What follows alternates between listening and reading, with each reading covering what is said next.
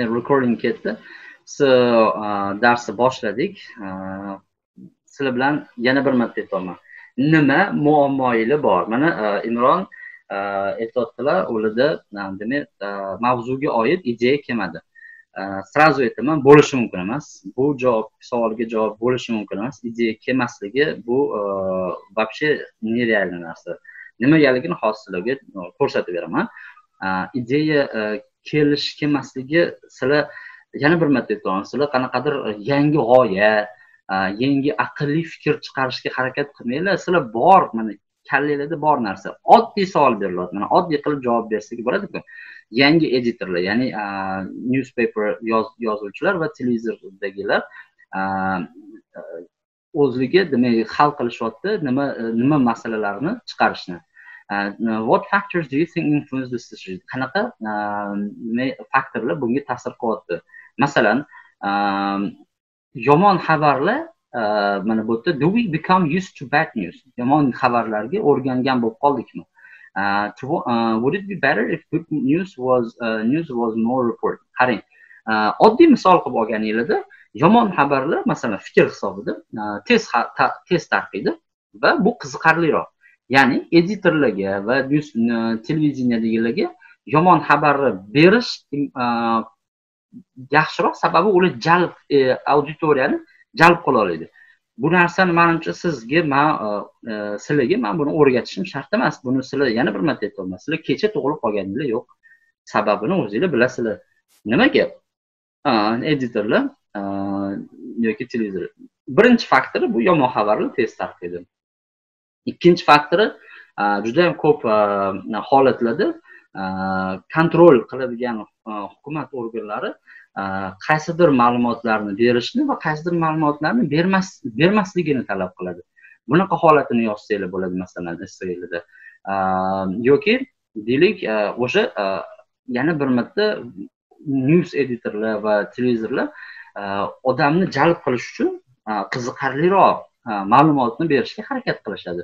Sababi ular ko'pi commercial bo'lib qoldi hozir. Commercial degani ular yashash kerak. Ular chiqargan yengilliklari, ular bergan yengilliklarni odamlar olish kerak. Ular odamlar ko'rish kerak, o'qish kerak. Ko'rsa, o'qisa, qiziqarliroq bo'lsa, ularni biznesi yuradi. Mana shu hozir oddiy misol qilib ikkita dona sizlarga 10 ta, 50 ta, 100 ta ideya kerak emas essay yozishingizga. Sizlarga bitta g'oya, o'sha g'oyani tushuntirib berish va o'sha g'oyaga misol tariqasida bitta misol berish kerak. Bo'ldi. Ikkita g'oya.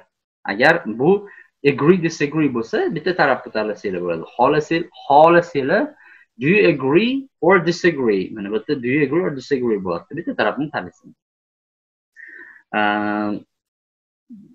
Menimcha bu yerda qanaqadir g'oya chiqarishni qiyin joyi yo'q. Savolni faqat yana bir marta aytaman.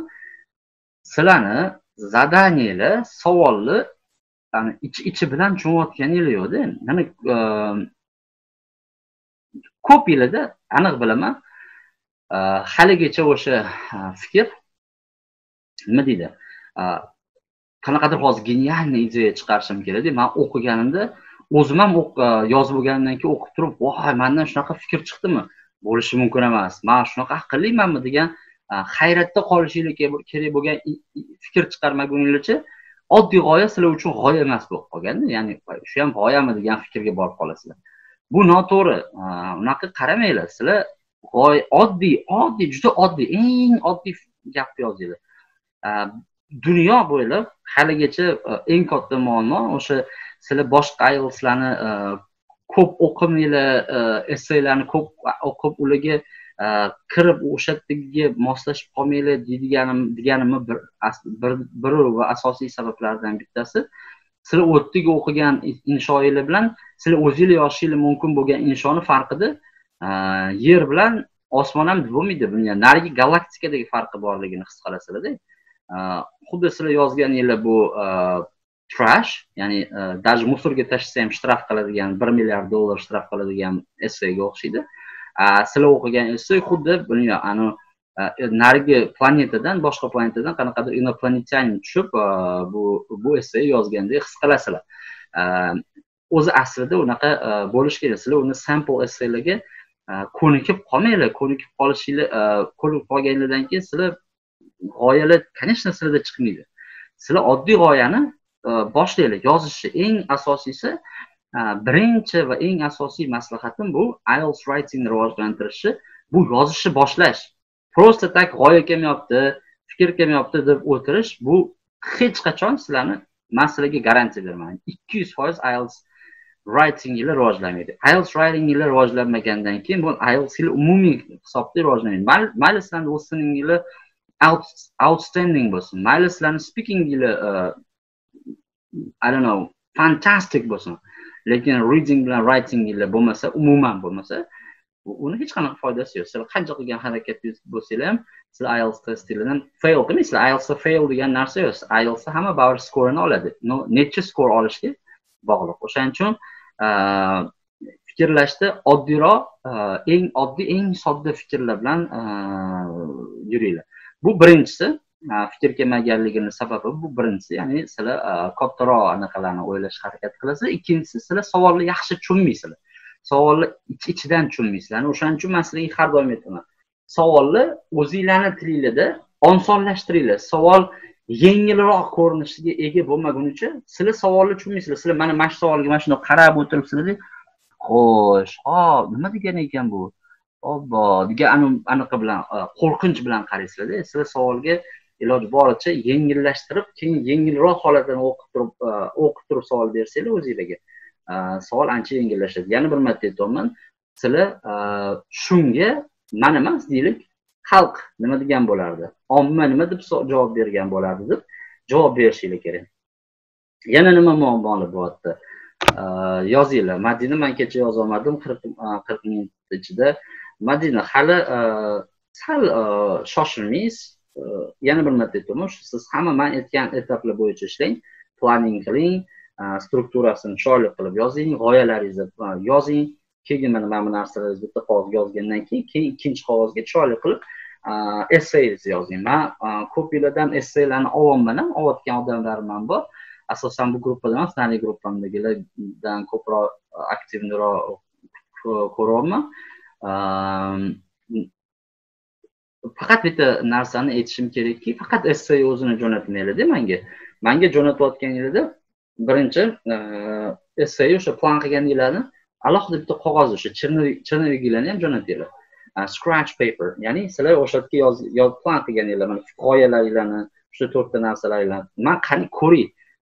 Haqiqatdan sizlar men aytgan steplar bo'yicha ketyapsizlarmi yoki sizlar yana hali ham o'sha traditional savol o'qidinglar, srazu essay yozib ketgan stepda ketyapsizlarmi? Agar sizlar savol o'qib, srazu essay yozishga o'tirib yozib ketayotgan bo'lsanglar, sizlar hali ham o'rmonning ichida adashib yuribsizlar. Qo'lingizda sizlarda navigator bor. Navigator bu ma'lum, lekin sizlar o'sha navigatorni ham hozir telefonning batareykasi tugab qoladi. Undan ko'ra internetdan trafik ketib qoladi deb turib cho'mchaga solib qo'yib, o'zingizlar bilganingizcha yana ketyapsizlar dalishib. Bunaqa bo'lmaydi. Planni miyada tuzib qo'ya olmaysizlar. O'zingiz o'qigan narsangizni hozir o'zingiz kulsangiz kerak. O'zi g'oya kelmayotgan, ideya kelmayotgan odam planni miyada tuzib qo'ya olmaydi. Men sizga yana bir marta aytaman. Planni hozir miyada tuzishingiz mumkin, yozishni boshlaganingizdan keyin o'sha miyangiz ikkinchi funksiyaga o'tadi. Masalan, sizni kallangiz kompyuter emas, masalan, bu ekranni skrinni pastga tushirib qo'yib turib, keyingi skrinni ochib unda ishlab turib, keyin buni bundoq pastga tushirib, buni ochib turib ishlash. Sizni miyangizda bunaqa funksiyali odamlar bor. Biz ularning ichiga kirmaymiz. U unchalik darajada mukammal emas miyamiz. O'shaning uchun sizlar yozayotganingizda birinchi planningni qog'ozga tushirib olinglar, chunki esingizdan chiqib qolish ehtimoli katta. Planningni qog'ozga tushirib, strukturalarni to'liq mana savol oldinglar. What's the general question? Yozinglar. General question mana bu. Savolni yengillashtirib mana yozinglar. O'zinglar uchun mana savolni mana bunaqa yengilroq formasi mana bunaqa bo'lar ekan. Ya'ni mana shu yengilroq formasi bilan ishlayman. Mana bu general question, mana bu specific question. General question haqida gapirmayman, men specific question haqida gapiraman. Keyingisida yozyapsizlar. Masalan, bitta hamma narsani analiz qilib chiqyapsizlar. Va u qog'ozda, scratch paperda formula yozilgandan keyin sizlar ikkinchi qog'ozga o'sha qolgan vaqtinglarning davomida masalan 10 minut bunga sarflaylik, mayli 30 minut yozinglar. Agar Madina men aytganimni qilsangiz, o'sha planning vaqtida qilib hamma narsalaringizni yozib, keyin daqqa yozsangiz, xudo xolasa 40 minutda ulgurasiz. Hozir ulgurmayotganing sababi sizda hali so'z boyligi kam, sizda hali endi ingliz tilini o'rganayotganingizga o'zi qo'pol ketganda 4 oy vaqt bo'ldi. O'shaning uchun aka sal ozgincha vaqt kerak. Buning uchun faqat o'sha practice qilib, o'zi odatda o'quvchilarim 30 minutda o'sha 40 minutli essay yozib olishadi. В целом 40-45 minutda to'liq writing yozib olishadi. Agar men aytgan qonun qoidalarga to'liq rioya qilsanglar. Agar bunga rioya qilmasdan, meni gapimni eshitib, boyaga aytganimdagi prosta bu yoqdan kirib, bu yoqdan chiqib ketsa, uni hech qanday foydasi yo'q.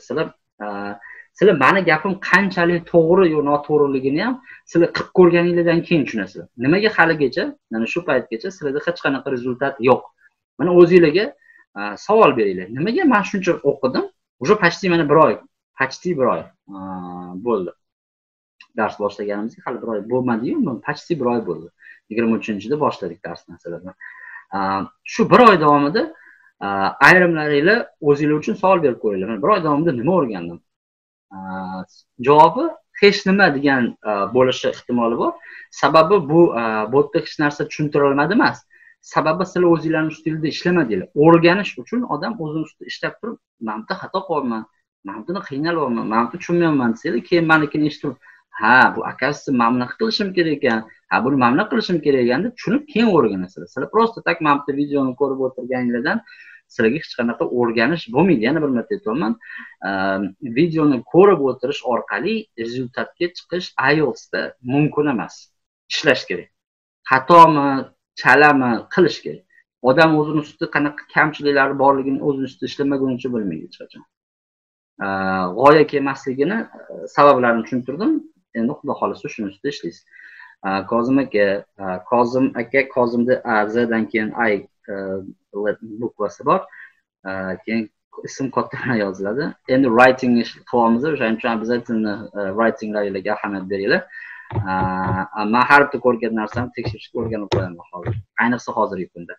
Kozim aka, menda g'oyalar kelyapti, lekin sekin yozibman. 40 minutda ko'payib ketdi. Yana bir marta o'sha hozir men Madinaga aytgan gapim, g'oyalarni sekinroq yozishinglarning asosiy sababi sizda ham Robiya shu ingliz tilini o'zi boshlaganingizga ko'p vaqt bo'lmadi. Aslida o'shaning uchun nima deydi? Ko'proq yozavering, trening ko'ring, ko'proq ingliz tili bilan shug'ullaning, ko'proq newslarni o'qinglar. Men sizlarga BBC newslarni o'qinglar deganman. Bilmadim qancha yil o'qiyapsizlar, o'qimayapsizlar. Men sizlarga ko'proq ishlaylar. Vaqtinglarni aniq ajratib olinglar. Men bugun 2 ta essay, ertaga yana 2 ta essay yozaman. Bugun 2 ta BBCga kirib 2 ta report o'qiyman deb, o'sha reportlar haqida qisqacha ma'lumotnoma yozaman deb o'zingizlar uchun maqsad qo'yishingiz kerak. Mana masalan bitta report o'qidinglarmi? Mana shu reportni olib, davay mana shu reportni qisqacha formasini o'zimning tilimda nima tushungan bo'lsam shuni yozib ko'ringchi deb o'zingizlar uchun yozinglar. Xohlaylar o'sha reportni screenshot qilinglar-da, mana shu reportni o'qidim Kozim aka. Mana narsani yozdim. Bitta ko'rib bering deb jo'natib yuboringlar. Vaqtim bo'lsa uni ham ko'rib beraman. Faqat men sizlarga yana bir marta aytaman. Sizlarga deadline qo'ydimmi? Masalan 4 ta essay jo'natdim. O'tgan safar 4 ta essay bo'yicha deadline mana bugungi darsgacha edi. Faqat jo'natganinglarni mana bugungacha jo'natganinglarni tekshirib, men sizlarga hali javobini, feedbacklarni bera olaman. Lekin bugundan keyin jo'natsanglar, uje qabul qilmayman. Sababi sizlarga deadline qo'yishim kerak, birinchidan. Ikkinchidan, men bitta masalan bitta shablondagi savollarni berilgan shablondagi savolga berilgan javoblarimni tez beraman-da. Hammangizga общий qilib jo'natib turib, osonroq qutulaman. Sababi sizlar kammassizlar. 3 ta 4 ta bo'lganingizda mayli. Men individualni ishlamayman sizlar. Hammangizda общий hozir 40-60 taga yaqin yana o'quvchi bor. Har bittangizdan bitta ishlayapman. Qo'ldan kelgan ishlashga harakat qilaman. Lekin sizlar o'zingizlar buni xohlayotganingiz, sizlar o'zingizlar men bilan ishlashni nima deydi, to'g'ri yo'lga qo'yib olmayapsizlar. Sababi qo'rqyapsizlar, hozir noto'g'ri yozib qo'yaman deysizlar. Hop, menga noto'g'ri yozib qo'ydinglar, nima? Men sizlarni bo'g'ib o'ldirib qo'yamanmi? Yo nimadir sizlarga yomonlik qilamanmi? Jo'natinglar, ko'raylik. Analiz qilaylik qanaqa bo'layotganini. Hop, keyin yana kimlarda nima muammo? Hozir men faqat Robiyadan eshitdim, Madinadan eshitdim, Imrondan eshitdim. Qolganlar как будто hamma essayga hamma savolga essay yozgandek jim o'tiribsizlar.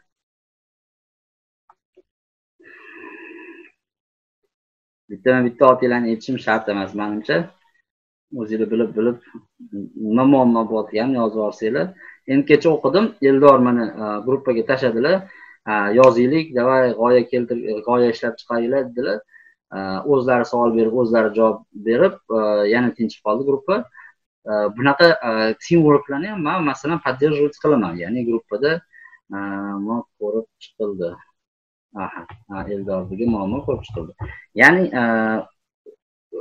teamwork, bir-biringlarni support qilishga ham qarshilik bildirmayman. Masalan, meni fikrim inglizchada bir-biringlar bilan chatda o'sha gruppada yozishinglar. Men masalan mamlaqa yozdim yoki xohlasanglar даже o'sha o'zinglarning yozgan essaylarni ham deb tashab, mana meni introduction mamlaqa chiqdi. Gruppadagilar nima deb o'ylaysizlar? Qanaqa chiqdi? Qayerda sizlar o'ylashinglar xatosi bor deb yozinglar. Qolganlar masalan komment bersin. Men o'ylayman, mana menimcha siz xato qildingiz. Menimcha mamlaqa deb yozgan yaxshi yoki menimcha zo'r chiqdi. Bir-biringizga bundoq nimaga bu gruppalar ochilgan? Bir-biringlar bilan ishlash uchun. Faqat Eldor yozadi, o'ziga o'zi rahmat yozganim uchun o'zim nima deydi? Hojiboy anaqasiga o'xshab o'zim tabriklayman.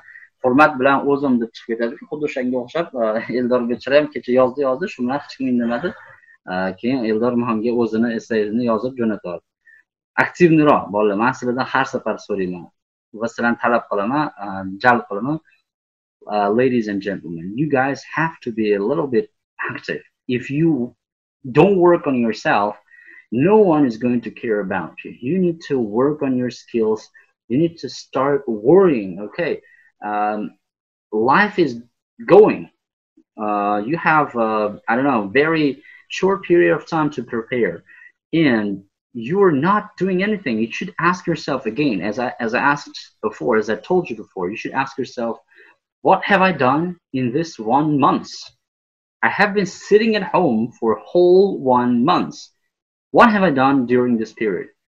What efficient, well, I don't know, positive thing, something that has helped me, something that changed me during this period. Ask yourself. Yeah, if you have done something good related to any other thing except English, that's totally fine. But again, what we're doing right now is, you guys have a dream to get a high score from IELTS. Do you have that dream? I hope so. And if you have that dream, you need to work on that skill, on one skill which is very desirable for you. You have a desire to get IELTS. So you need to forget about everything else. Forget about everything. Forget about earning money. Forget about anything that is not your responsibility. On your responsibility right now is to learn English and prepare for IELTS. That's the only thing, I guess. If you have 2 or 3 dreams at the same time, it's going to be a problem. Agar sizlarda 2-3 maqsad, 2-3 narsa hozir oldingizda turgan bo'lsa, masalan, IELTS, ingliz tilidan, koreys tilidan TOEFL, xitoy tilidan yana bir balo, yana nemis tilidan yana qanaqadir sertifikat deb turib 4-5 ta maqsadni oldingizga qo'yib olgan bo'lsanglar, unda sira hech qaysini ham hech qaysiga ega bo'lmaysizlar. Endi men misol tariqasida keltiryapman, yoki IELTS olish bitta maqsad, bu yoqda yana qanaqadir yana boshqacha maqsadlar, 2-3 ta maqsadlarning orqasidan yurgan bo'lsanglar, sizlar maqsadingizga erishmasligingiz ehtimoli 99%. Odam o'ziga bitta aniq maqsad qo'yadi. Aniq maqsad qo'yib turib, mana menda 4 oy, menda 5 oy, menda 6 oy bor masalan IELTS'ni olishimga, shu narsaga erishgunimcha men e'tiborimni va hamma o'sha qo'limdan kelgan fikrimni faqat shu narsaga jamlab, shu narsani ustida ishlayman deb turib odam qattiq harakat qilish kerak. Bo'lmasam, sizlar bu narsani sizlar xohlagan darajadagi erisha olmaysiz. Masalan, sizlar hozir taxminan mo'ljallayotgan bo'lishingiz mumkin. 5,5 olsam menga yetadi. Shuni o'zi ham IELTSdan menga yetadi. Men o'qishga kirsam bo'ldi. O'sha 5,5 mo'ljallagan odam 3,5 ham 4,5 ham ololmay qolib ketadi. 5,5 mo'ljallagan odam eng kam 6,5 7 ni mo'ljallash kerak. O'shanda o'sha 5,5 ni oladi. Chunki mo'ljaldagan narsadan baribir kamroq chiqadi. Hech qachon ham shu mo'ljallagandan ko'proq olmagan yoki mo'ljallagandaga chiqmaydi. 7,5 olmoqchi bo'lganlar 8,5 mo'ljallash kerak. 8 olmoqchi bo'lganlar 9 mo'ljallash kerak. Shunaqa qilib turib sizlar rezultatga chiqasizlar. Hozir men sizlarga IELTS bilan checking qilib turib sizlarda hozir masalan 4,5 5 yoki 6 ekan deb aytishim mumkin, lekin ha bo'ldi, men tayyor ekanman degani emas bu. Sizlarni menga bergan taskini bo'yicha, essaylar bo'yicha balki savol onsonroq tushgandir, balki uyda bo'lganinglar uchun ko'plab o'quvchilar uyda bo'lgani uchun uydagi sharoit, uyda tinchlik, atrofda mana bu nima deydi, hayajonlantiradigan yoki odamning fikrini o'g'irlaydigan, jalb qiladigan narsa bo'lmaganligi uchun odamlar uydagi sharoitda essayni yaxshiroq yozadi. Demak, sizlarni muammoyinglar bo'lishi mumkin. Agar sizlar kattaroq joyga yoki IELTS ekzameniga haqiqiy joyga tushganingizda, boyaga aytayotganimizdagi sizda o'zi uydagi sharoitda g'oyalar, ideyalar kelayotgan bo'lsa, unaqa stressli holatdagi sharoitda g'oya, ideya tugur, umuman o'zingizni otingizni to'g'ri yozish holati ham esingizdan chiqib qolishi mumkin. Masalan, otim qanaqa yozilardi, to'g'risi hozir esimdan chiqib qoldi turib, hayajonlanganning hisobiga odam shunaqa darajagacha ham borib qoladi. O'shaning uchun sizlar ko'proq treyning qilishingiz kerak, ko'proq yozishingiz kerak. Bilaman, juda ko'p maslahatlar beryapman. Darsni maslahat berishdan boshlaganimning sababi harakat qilmayapsizlar-da. Ko'p yillar harakat qilishdan to'xtab qolgansizlar. Ya'ni faqat sizlarni demayman, qolganlar ham, mana hozir onlayn ko'rib turganlar, undan keyin videoni ko'radiganlar ham, umuman boshqa любой IELTSga taylanaman degan o'quvchilarni hammasida hozirgi zamon odamlari lazy bo'lib ketib qolgan. Buni tan olishimiz kerak. Chunki texnologiya, chunki narsalar shunaqa lazy qilib qo'yapti. Lekin odam nimagadir erishmoqchi bo'lsa, harakat qilish kerak. Siz essayingiz juda oddiy dedingiz. Qanaqa chiroyliroq qilsa bo'ladi? Sizni essayingiz oddiy deganimning sababi, biz sizdagi essayda siz g'oyalaringiz oddiy degan ma'noda aytmaganman. Sizni essayingiz juda oddiy grammatikada, cherishchur sodda grammatikada yozilgan. Ya'ni masalan, my name is Abbas. I am 25 years old. I work at market. I think about this. Nuqta, ya'ni qisqa sal essay strukturasini masalan chiroylilashtirish uchun mana masalan mashq holatda ham my name is Abbas, I am 25 years old, I work at market degan narsani ham boshqa chiroyliroq qilib yozsangiz bo'ladi. My occupation is a seller at the market and masalan bu ikkinchi gapga my name is Abbas and I am 25 years old o'rniga chiroyliroq qilish uchun at this moment of the life I am aged 25 or I am 25 years old and my name is deb turib, ya'ni sal boshqacharoq, siz oddiy formasida my name is Abbas, I am 25 years old, ya'ni nuqta 25 years. Boshqacharoq gapiring. At this moment of the life, my age is 25 and my name is Abbas. Mana sal gap strukturasi ham o'zgardi. Sal chiroylilashdi. Ya'ni boshqacharoq ingliz tiliga anaqa. Men endi misol tariqasida aytaman-da. Hamma narsani sal yo'q-yo'g'ini qofiyalarini to'g'rilab turib aytsa bo'ladi. Ya'ni xuddi o'sha sellerga aytsa, I work at market deb aytsa, I work at the market. Uni o'rniga my occupation is a seller at a car market or at a, I don't know what market it is, perfume market or whatever, in the market where we sell vegetables or whatever. Yani siz o'sha faqatgina prosta oddiy qilib gapingizni, oddiy qilib yozayotgan gapingizni sal fikrlasangiz, uni chiroyliroq gapirsangiz bo'ladi. Даже o'zbek tilida ham, o'zbek tilida men sizga tushuntiraman. Mening ismim Abbos, men 25 yoshdaman. Men bozorda ishlayman o'rniga. Mening kasbim sotuvchi. Hozir men sizga shu narsani o'zbekchada tushuntiraman. Mening kasbim sotuvchi va bu va men nima deydi o'sha? Nima sotadigan deylik, mashina sotadigan, mashina bozorida ishlayman. Sal boshqacharoq qilishga, ya'ni oddiy gaplaringizni sal strukturasini o'zgartirib, boshqacharoq qilishga harakat qilishingiz kerak. Yana kimda nima muammolar bor? Hozir 4 minut vaqtimiz qoldi. Ikkinchi dars ikkinchi qismiga o'tamiz. Dars ikkinchi qismiga o'tishdan oldin menga mana manba bo'yicha mana shu sizlarga tashlaganman buni, hammangizda bor. News editors decide what to broadcast on television and what to print in newspapers degan narsaga hammanglar hozir qog'oz olasizlar, piece of paper, planning qilasizlar, general topic, specific topic yozasizlar. Nima yozishim kerak edi deb yana keyin savol bermanglar. Hammasini tushuntirib bo'lganman, bir emas 6-7 martalab tushuntirganman nimalar qilishingiz kerakligini. O'sha planningda savolni yengillashtirgan formasini menga yozinglar. Qani savolni yengilroq formasi qanaqa bo'ladi? Ya'ni umumiy ko'rinishdagi yengilroq formasi. General question nima, specific question nima, ideyalar qanaqa ideyalar keldi shu savollarga javob berish uchun va strukturasini yozinglar. Qanaqa strukturada sizlar shu essayni yozgan bo'lardinglar. Tanaffusga chiqishimizdan oldin savollaringiz bormi?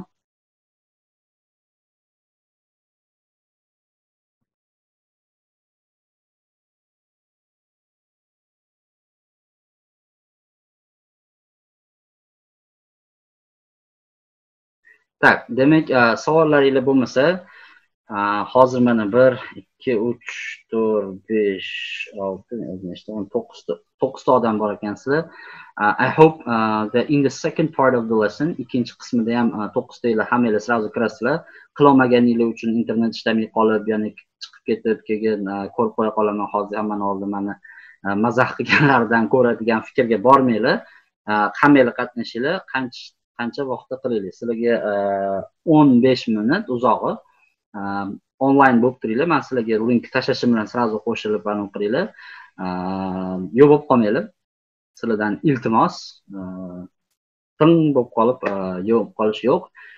Hamma qatnashib, hamma kirsin va ishlashni boshlaymiz. Savol bormi hammangizda?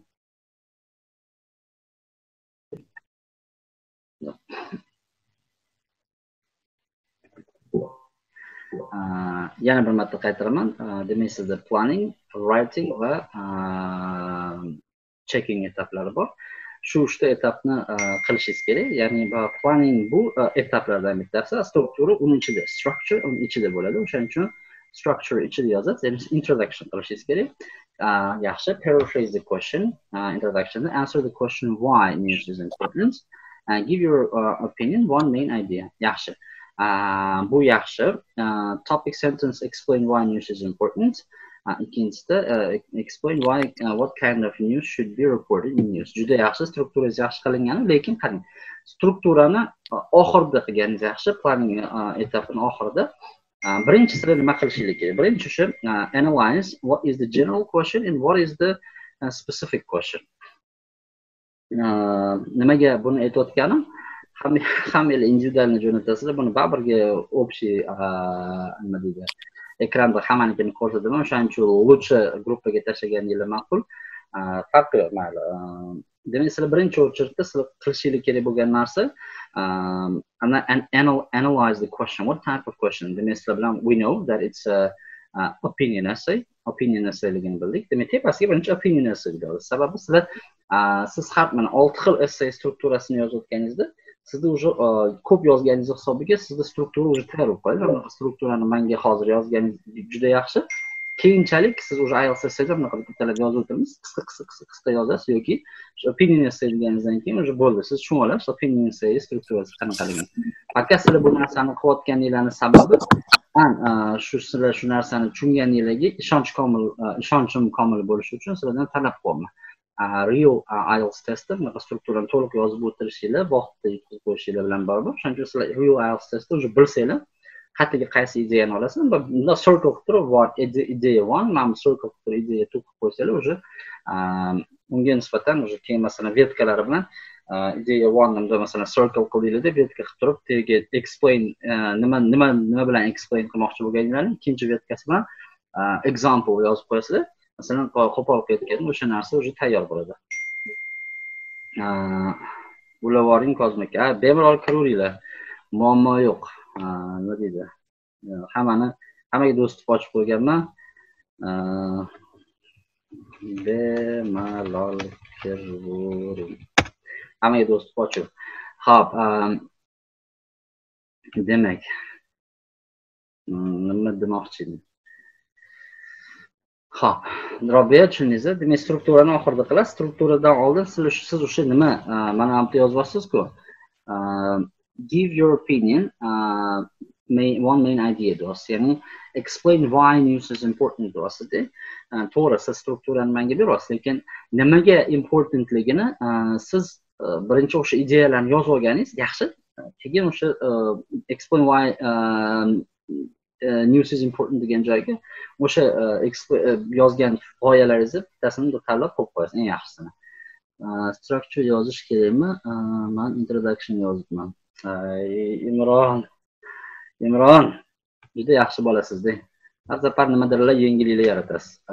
Darsimizni tugayotganda aniq va lo'nda hamma narsani tushuntirdim-ku, nimalar qilish kerak, hammasini tushundim-ku. Hamma tushungan, siz nimaga tushunmay qoldingiz? Xo'p, siz karavotda yotib olib turib dars ko'rasiz, o'shani tushunmay qolasiz. O'tirib olib, stolga qo'yib, mana darsdaman degan anaqa lesson mode yoqing. Siz anaqa relax mode dars ko'rasiz-da. Relax mode yotgan odam shunaqa hamma narsani yaxshi tushunib olish qiyin bo'ladi. Ana lesson mode takoy qo'yib olib darsdan ushlab turib, aytgan narsani tez-tez yozib, mana bunaqa yaxshi ideya chiqdi, mana bunaqa yaxshi ideya chiqdi deb yozsangiz, xudo xolasa o'zgarish bo'ladi. Xo'p, demak. Tak. Keyingisi Madina. Easy question. Editors decide what to broadcast on TV and print newspaper. What is better to broadcast bad news or good news on TV? Yaxshi, Madina. Agar sizga shu savol osonlik qilayotgan bo'lsa, ya'ni sizga oson tushuntirish berayotgan bo'lsa, unda yaxshi.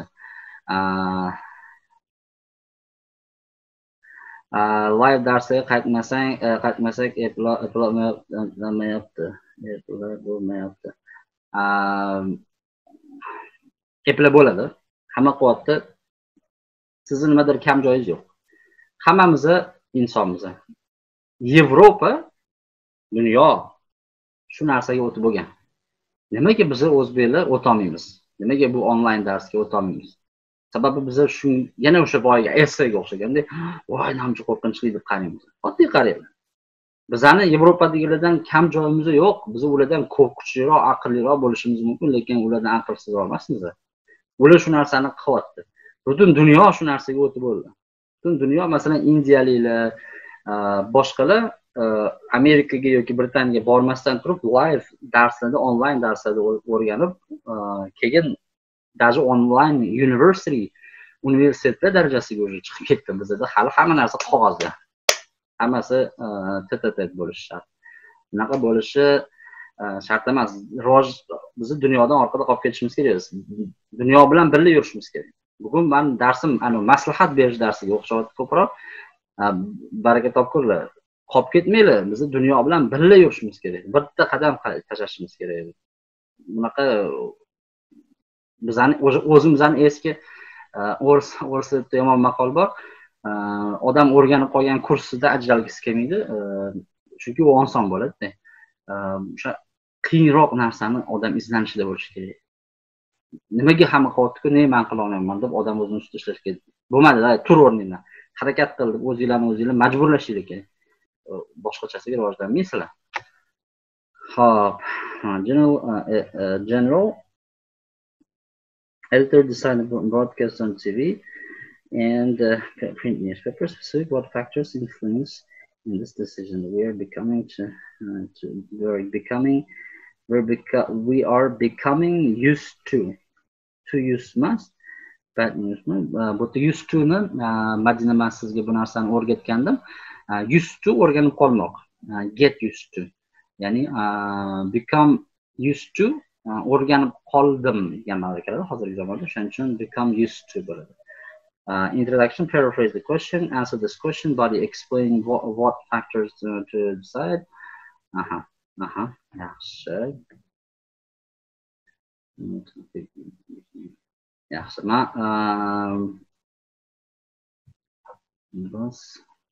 Sizlarda hozir mana hammanglarga berayotgan общий maslahatim bo'yicha eshitib olinglar. Nimalar gaplar gapirganim o'sha bo'yicha keyin ishlasanglar. Yaxshi, mana yaxshi aniq qilib berilgan. Mana Eldor ham yaxshi yozdilar. Planning bo'lyapti. Yana bir marta aytaman, planning bu planning ichidagi qilinadigan ishlar bor. Planning ichida birinchi qilishinglar, yana bir marta aytamiz, question type analysis qilishinglar. Ikkinchisi what's the general topic, what's the specific topic, uni analiz qilishinglar. Uchinchisi ideya, g'oyalarni chiqarish, g'oyalaringizni yozish. Uchinchisi, to'rtinchisi sizlar bilan sinonimlarni ajratishimiz kerak. Ya'ni har bitta kerakli so'zga sizlar sinonim yozishingiz kerak edi. Esingizda bo'lsa, agar shu narsa biz ishtirmasam shu yerda to'xtalash kerak bo'ladi.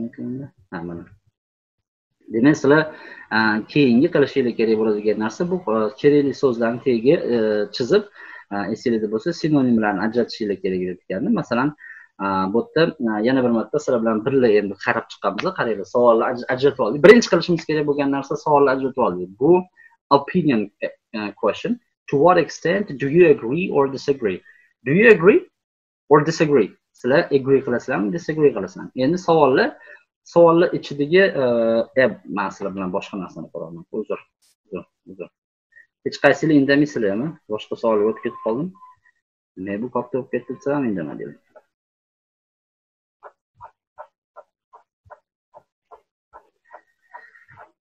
Xo'sh. O'zi hamma eshityaptimi? Is everything fine? Friends, is everything okay? Can you hear me? Okay. Great.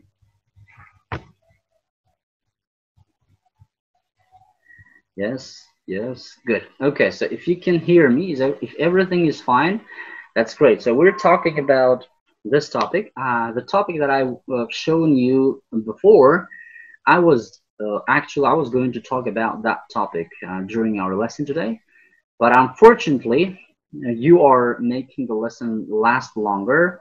I mean, the amount of lessons that we need to finish should, like, you know, every lesson we have to work on one Cambridge. Let's say if we worked on Cambridge 1 today, next lesson we should work on Cambridge 2, next Cambridge 3, and then Cambridge 4, and then the next one. That's how we're going to finish all 14 Cambridge tests, IELTS tests in 14 lessons. But if you're lazy like this, then we'll finish it in 28 lessons, even more. In 28 lessons, can you imagine? It's going to be like 3 months only for writing. 3 months only for writing. Do you want to spend 3 months only for writing? I hope not. I hope not. I don't know exactly if you want or not, but I hope that you don't want to spend 3 months only for writing.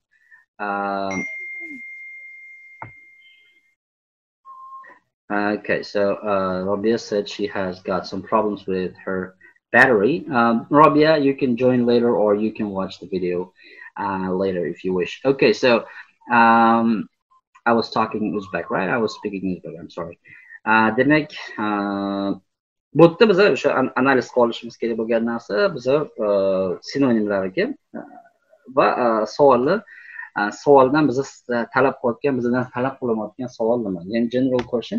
News editors decide what to broadcast on television and what to print in newspapers. Yani general question bu news editorlarni decide qilayotgani. Yani broadcast nima qilish kerak, nima qilish kerak emasligini news editorlar decide qilayotgani. Bu general topic of the question bo'ladi. Sababi sizlardan bu bular hal qiladimi yo'q hal qilmaydimi yoki ularni ishimi degan savol emas. Ular hal qilishadi deyapti. Ya'ni specific question bo'pti. What factors do you think influence this decision? Qanaqa faktorlar? Ya'ni specific question. What factors influencing factors? Bu birinchi specific question. Do we become used to bad news? Bu ikkinchi specific question. Ya'ni do we become used to bad news? Ya'ni bad newslarga o'rganib qolamizmi? To become used to bad news. Would it be better if more good news was reported? Ya'ni qo'pol qilib aytganda bu yerda 3 ta savol berilyapti. What factors do we become, and would it be better if there would be more news or good news reported? Bu yerda agree disagree degan joyi yo'q. Men adashtirib oldim boyagi anaqa bilan. Birinchi sizlarga ko'rsatgan essayim bilan. Bu yerda savol you have to say exactly state your opinion. Ya'ni sizlar ham bu yerda opinion berishingiz kerak, lekin 3 ta savolga opinion javob berishingiz kerak. Demak, oson qilib biz nima qilamiz? Birinchi o'rinda biz har doimgidek paraphrasing qilamiz. Paraphrasingda qaranglar. News editors decide what to broadcast on television and what to print in newspapers. Ya'ni birinchi sizlar bilan o'zi har doim aytganimda sinonimlarni yozib chiqinglar, sinonimlarni qo'yib chiqinglar deyman. Bu holatda ham sinonimlarni ko'rib chiqqaningiz yaxshi. Masalan, qaysi so'zga key feature, key wordlar bo'lgandan keyin o'sha wordlarga sizlar sinonimlarni ko'proq yozishingiz kerak. Sababi ular ko'proq qatnashadi. Keyword bo'lmagan narsani faqat paraphrasing qilayotgan paytingizda sinonimni ishlatasizlar, qolgan payt ishlatmaysizlar. News editors decide. Demak, bu yerda news editors esa o'rniga publishers deb ishlatsanglar bo'ladi. Editorlarni publishers deb zamin qilsak bo'ladi masalanda. Yoki newspaper creator, o'ta ko'p. Ya'ni sizlarga keladigan creator endi create degan narsa editor bilan publisherga sal boshqacharoq ma'nosi jihatdan o'zgarib qoladi. Creator bu yangilik. U creator bilan inventorlar ko'proq yaqinroq, sababi newsni create qilmaydi odam. Newsni odam shu ko'rgan narsasini gapirib beradi. Ya'ni o'rgangan narsasini, o'sha bor narsani create qilganda ko'proq siz yaratasiz yangilik. O'shaning uchun bu yerda reporter, to'g'ri, publisher, reporter, ya'ni ko'ryapsizlar, juda ko'p kelyapti. Juda yaxshi. News masalan sinonimlari borda. News o'zini sinonimlarini yozsanglar bo'ladi. Decide so'zini sinonimlarini juda ko'p. Ya'ni sizlar уже mana newsga sinonim bor, editorga sinonim bor, decide so'ziga sinonim bor. What to broadcast, what to publish desanglar ham bo'ladi. Broadcast yoki broadcast bu yerda televizorga ko'rsatmoqda. Broadcast ya'ni televizor orqali yoki radio orqali tarqatmoq ma'nosida keladi. What to broadcast o'rniga what to deliver, ya'ni what to show desanglar ham bo'ladi, to'g'rimi? Show. Or what to present, ya'ni odamlarga prezentatsiya sifatida taqdim qilish. What to present, what to show. Broadcast o'rniga show deb yozsanglar bo'ladi. Mana news editors o'rniga любой bitta news reporters decide o'rniga nima desanglar bo'ladi masalan. Kelaman, men qalamda yozib qo'yaman.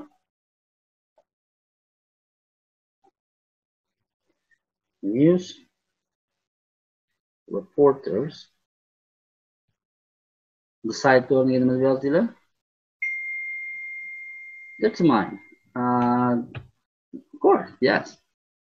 Determine desanglar. Yana qanaqa so'zlar bor? Accept, yo'q, accept bu qabul qilmoq. Decide ga yaqin, decide ma'nosidagi sinonim ma'nosi bor-ku, lekin bu holatda accept degani qabul qilmoq, shu narsaga to'g'ri qaramoq degan ma'noga keladi. O'shaning uchun accept, resolve bo'ladi.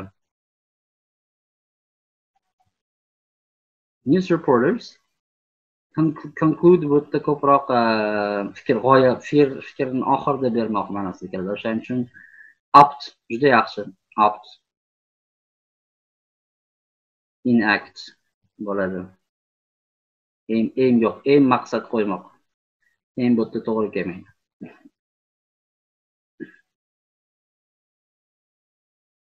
Pick, very good. Pick qilsa ham bo'ladi.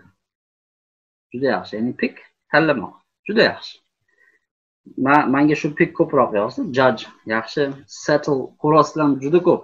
Ya'ni news reporters pick what to show on TV, television, просто TV sifatida qo'ysalar bo'ladi. TV ham bitta so'z, television ham bitta so'z. News reporters pick what to show on TV and what to print so'ziga masalan. Print, publish. What to publish in newspapers. News reporters pick what to show on TV and what to publish in newspapers. Enjoy manimcha qiyin joyi yo'q. Ya'ni konkretniy bizda background statement berildi. Konkretniy paraphrasing qildik. Endi what factors do you think influence these decisions? Do we become used to bad news? Would it be better if more good news was reported? And what factors do you think influence these decisions? Deganiga biza fikrlab, endi sizlar o'zi introduction yosh yilidan oldin sizlar planning qilgan bo'lasizlar. Sizlarda konkretniy g'oyalar bo'ladi. O'sha faktorlardan bittasini tanlab turib sizlar yozishingiz mumkin. Masalan, hozir sizlardan faktorlarni so'rayman. Nima deb o'ylaysizlar? What factors do you think influence this decision? Nima faktor o'ylaysizlar bu g'oyani chiqarishga sabab bo'ladi?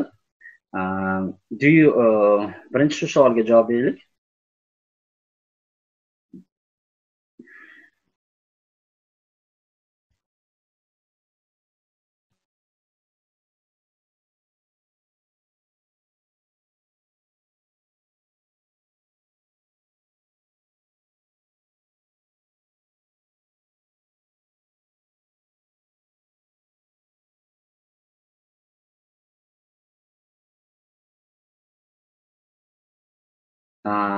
Nima faktorlar ta'sir qiladi? Influence degan ta'sir qilmoq. Bu sababga nima faktorlar ta'sir qiladi? Bad news separate faster. Separate emas, spread. Tarqash ma'nosida bad news spread. Spread yozasiz. Spread. Spread.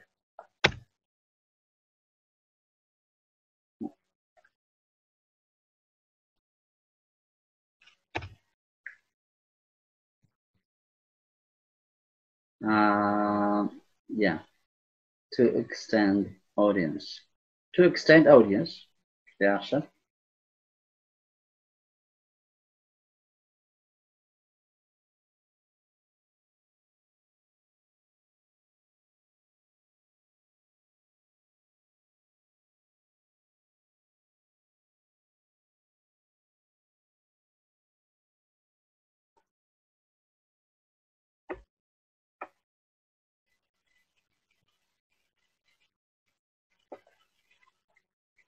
Tak, to extend audience va yomon xabarlar tez tarqaladi.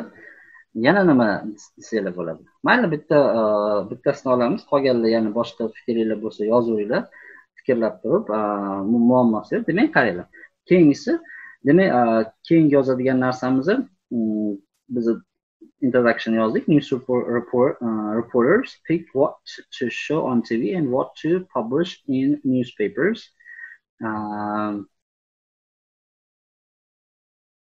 Masalan, the fact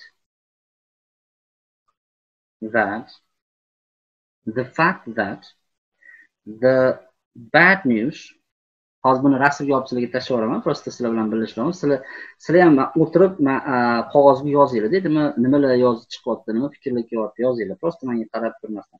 The fact that the bad news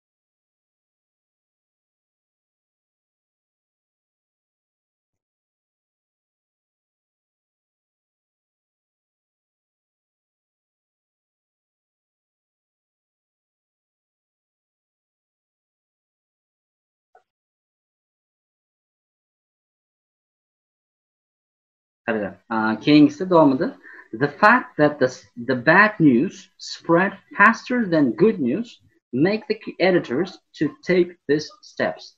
Ya'ni bu fakt qaysiki yomon xabarlar yaxshi xabarlarga nisbatan tezroq tarqaydi degan fakt shu narsaga bizani itaradiki, что demak ularni ya'ni anaqalarni news editorlarni shu narsaga shunaqa hal qilishga, ya'ni bu decision o'zligi hal qilishga sabab bo'ladi deb yozdim. Keyingisi do we become used to bad news, ya'ni biza bad newsga o'rganib qolyapmizmi? Keyingisi gapimni yana bir marta aytiraman. The fact that the bad news spread faster than good news make the editors to take these steps. Do we become used to bad news?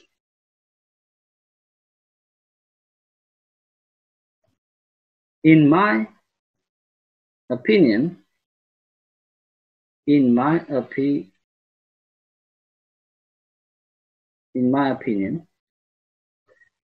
people got used to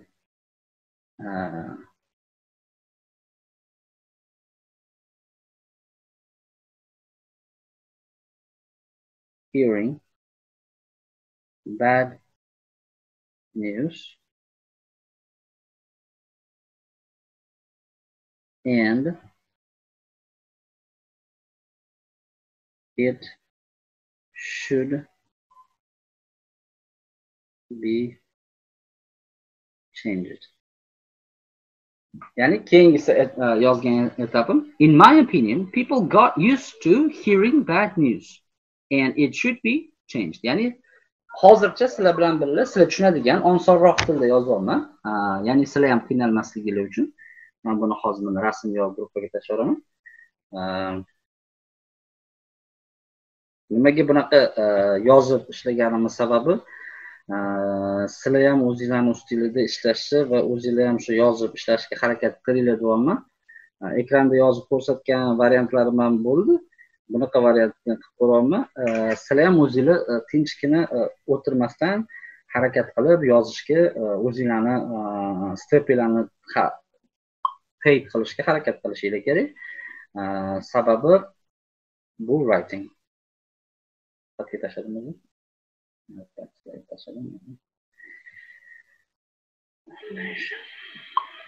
Tashladim. Ko'rib chiqasizlar.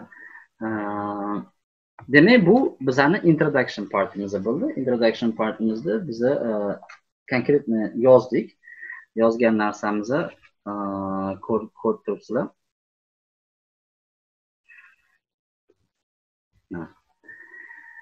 News reporters pick what to show on TV and what to publish in newspapers. The fact that the bad news spread faster than good news make the editors to take these steps. In my opinion, people got used to hearing bad news and it should be changed. Ya'ni mani fikrimda bu narsa o'zgartirilishi kerak. Demak, men shu narsani o'zgartirilishi kerakligi haqida yozdim va bu narsani keyin essayimni davom ettirib g'oyalar bilan support qilaman desam ham bo'ladi. Ya'ni in this essay I will support this fact and give some relevant examples desam ham bo'ladi. Endi bu yerda savolda bizda nima savol, ya'ni savol bizdan nima so'rayotganini ko'rasizlar. Savol relevant example'lar bergan yoki bergan demagan bo'lsa, ya'ni relevant example bu yerda aytayotki, you should use your own ideas, knowledge and experience and support your argument with examples and relevant evidence. Ya'ni sizlar relevant example bilan va evidence bilan support qilishinglar kerak o'zinglarning g'oyalarini. Ya'ni sizlar g'oya berdinglar va o'sha g'oyani sizlar support qilishinglar kerak. Tak. Demak, birinchi body partni yozishni boshlaganingizda sizlar mana kopiyalar yozganinglardagi tak.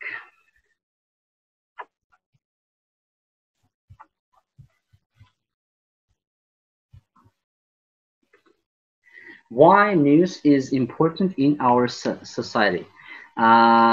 Demak, topic sentence qilib turib, why news is important in our society degan savolga javob beraman deganlar Robiya. Bu noto'g'riroq, sababi bu general question bo'lib qoldi. News is important. Nimaga yangilik bizning hayotimizda nimaga kerak? Important, zarur degan savolga javob beryaptilar. Robiya, siz bu yerdamisiz, yo'qmi? Hozir ko'raylik. Qaytib kelgani Robiya yo'q. Robiya yo'q ekan. Videoni keyin tomosha qilasiz. Обязательно sizga maslahatlarimni tushunib olishingiz kerak bo'ladi. Sababi bu yerda sizlardan savol why news is important deb savol berayotgani yo'q. Sizlarga savol berilayotgani biza ko'proq bad newslarga o'rganib qolganmiz. Bu good newslarga o'zgartirilishi kerakmi? Bu o'zgartirish kerakmi? Bu ikkinchi savol. Birinchi savol, nima faktorlar ta'sir qilyapti? Yana bir marta qaytaraman, eshitinglar yaxshilab. Ya'ni sizlarning body paragraflarning bittasi nima faktorlar ta'sir qilyapti news editorlarga faqat ular hal qilishiga nima faktorlar ta'sir qilyapti? Masalan, davlat zo'rlayapti, qanaqadir organlar zo'rlab bularni majburlab shunaqa narsalar ko'rsatgan deydi degan joyni aytsanglar bo'ladi. Yoki o'sha boyga aytgandagi bad newslar ko'proq tezroq tarqaydi deb aytishingiz mumkin. O'shaning uchun bular shunaqa, ya'ni bular biznes, commercial degani kommersiy biznesga yo'naltirilgan, ya'ni bular government supported emas, o'z ko'proq biznesga yo'naltirilgan kanallar bo'lgani uchun ular pul ishlash kerak. Pul ishlash uchun eng qiziqarli narsa qo'yish kerak va eng qiziqarli narsalar bular bad newslar. Sababi odamlar buni ko'proq ko'radi va tezroq tarqaydi. Deb support qilsanglar bo'ladi. Ikkinchi holatida, ikkinchi savol bu yerda bad newslar yaxshi newslar bilan almashtirilishi kerakmi deyapti. Ya'ni sizlar ikkita savollar, bittasi what factors, ikkinchisi should the good news be replaced, bad news be replaced by good news. Ya'ni should the bad news be replaced by good news degan savolga javob berishinglar kerak. Aslida mana shu ikkita savolga ikkita paragraflarda javob bersanglar va keyin conclusion yozsanglar bu yaxshiroq bo'ladi. Demak, kimda nima savol bor? Nima tushunarli, nima tushunarsiz?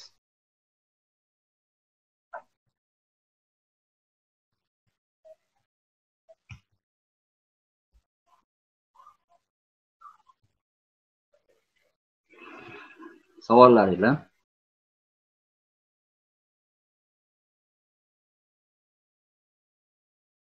Hamma narsa tushunarli bo'ldimi?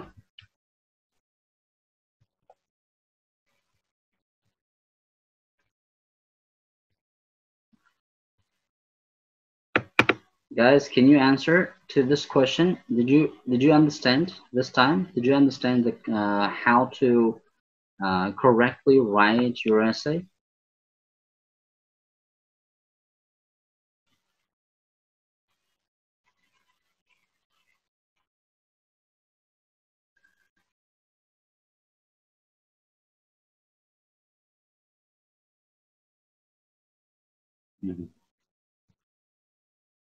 Demak, tushunarli bo'lgan bo'lsa, faqat shu safar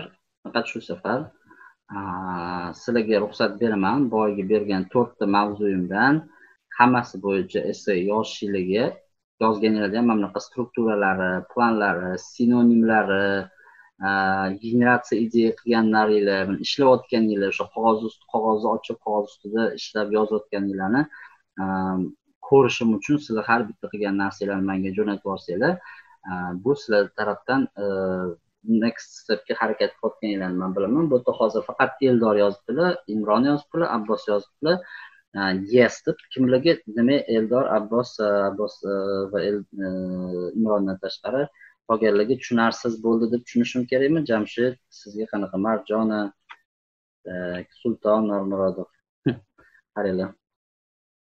O'tgan safar aytganimdagi Marjona yes. O'tgan safar aytganimdagi darsni qilmaganlar kirmadi.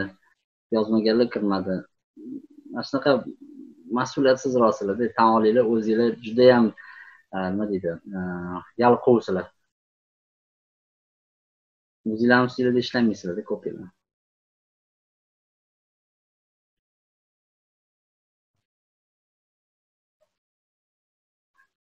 Tak. Agar tushunarli bo'lsa, qani men bitta ko'raman essaylaringlarni, qolganlarga ham yana bu videoni hali jo'natib yuboraman. Keyin menimcha hammanglar vebinarga, bo'tdigilar vebinarga registratsiya qildinglar. Qilmaganlar hali ham menimcha kech emas. Agar yopilib qolmagan bo'lsa, joy qolmay qolib, registratsiya qilib qo'yinglar. Bu webinar orqali sizlar IELTSda qanaqadir savollaringiz bo'lsa, o'tda primoy ekspertlardan ham so'rasanglar bo'ladi. Men ham o'tda bo'laman, qatnashinglar va biliminglarni oshiringlar. Qo'shimcha qanaqadir savollar bo'lsa, bemalol. Do you have any questions?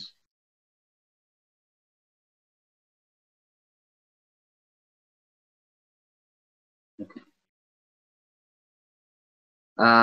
Qanaqa qilib kirish bo'yicha hali ma'lumot berilmadi. Sizlarga yo anaqalarga bo'tdi nima berilgan. Men ham to'g'risini aytaman, hali qanaqa kirish bo'yicha menga ham hali ma'lumot berilgani yo'q.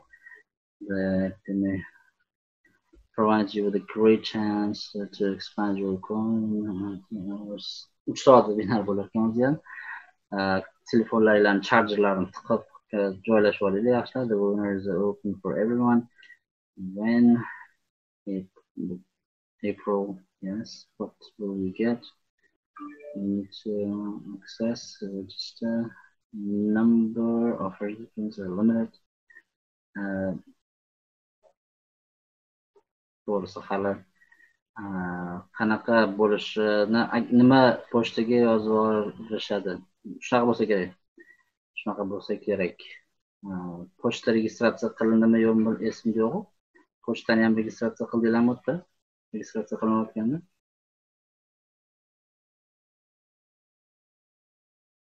Agar shunaqa bo'lsa, demak pochtaga yozib yuborishadi. Google account bilan regidan o'tadi. Google account bo'lmagan odam kira olmaydimi yoqda webinarga?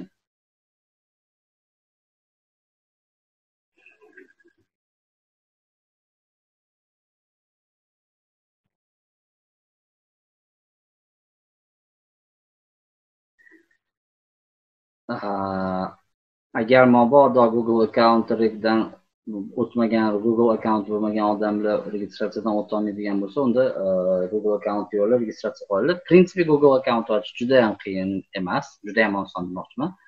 Juda oson, prosta telefoningizlarni registratsiya qilib qo'yasizlar, o'tda Google sizlarga Gmail account ochib beradi, и все, shu bilan bemalol sizlar ishlayverasizlar. Forma Google'niki, shuning uchun faqat bitta akkauntni bitta rad qilish mumkin. Da, uni bilaman.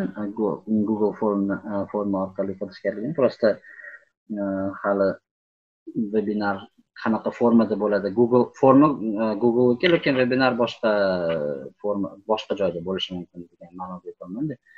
Hali menga aniq berishmadi. Men yana nimadir yangilik o'zgarish bo'ladigan bo'lsa, bilib sizlarga gruppaga yozib yuboraman. Vaqtimizni tashdi tugab qoldi. Sizlardan kech payt ko'rishguncha va essaylarni yozishlarini kutib qolaman. Videolarni tomosha qilib boringlar. Обязательно juda kam prosmotrlarni men ko'rib turman, kam prosmotr qilyapsizlar. Grammatika bo'yicha ham videolar yuklab ko'ringlar. Обязательно. Просто так o'zim uchun qilib o'tirganim yo'q narsani. Hamma sizlar uchun bo'lyapti. İşleyler o'zinglarni ustingizdan. See you guys.